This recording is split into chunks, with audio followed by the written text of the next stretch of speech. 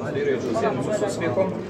Nažalost, vidite da je većina postignuta, ali nije to baš, da kažem, apsolutna većina, tako da sad treba usaglasiti ostale stavove da ovu sjednicu privedemo uspješno kraju.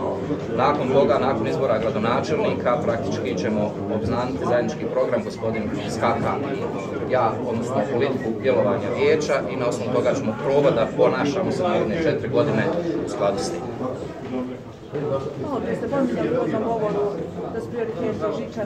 Dobro, to su znači prioriteti koji su započeti u prošlom vijeću, to je žičara i EOF. EOF je 2019. Taj projekat se jako dobro odvija i nadam se da ćemo u ovom sazivu završiti.